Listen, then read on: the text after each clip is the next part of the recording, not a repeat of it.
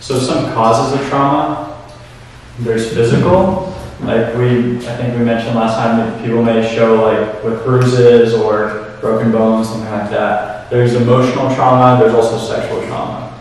And so what this also presents as is that one can be a victim directly or indirectly.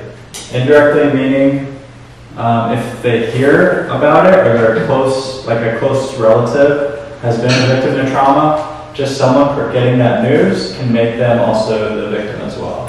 So, for example, another example could be like seeing someone get murdered or seeing someone get really abused. Just witnessing that can happen. It's especially important in like kids or people are like young. If they witness stuff from their parents, yelling, abuse, things like that, fighting, that can actually affect them later on in their life. Can I ask you a question?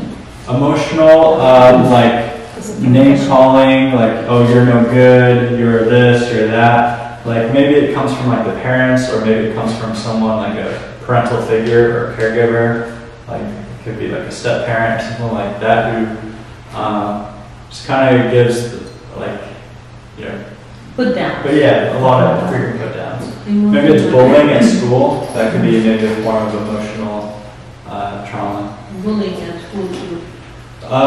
Maybe it could be neglect, like people just not being cared for or nurtured. That could be another form. Can I Yeah. ask some? So, if one of the kids, for example, like, which is something that I know, went through sexual abuse and like trauma in their home, and then they shared those things with a friend, can that be a second-hand trauma for that friend? Because kids tend to share and... Yeah, that's a good, I think it can. It can, I think so. This worries me, honestly. So war is frequently like in the military people, like they don't, oftentimes they're young and they don't anticipate what they're getting themselves into, and they see all these killings and stuff, so they can be victims of trauma.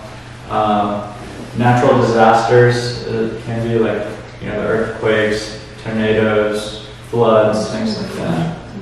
Affairs are like, especially in a married couple or people in relationships, that can be a source of emotional trauma.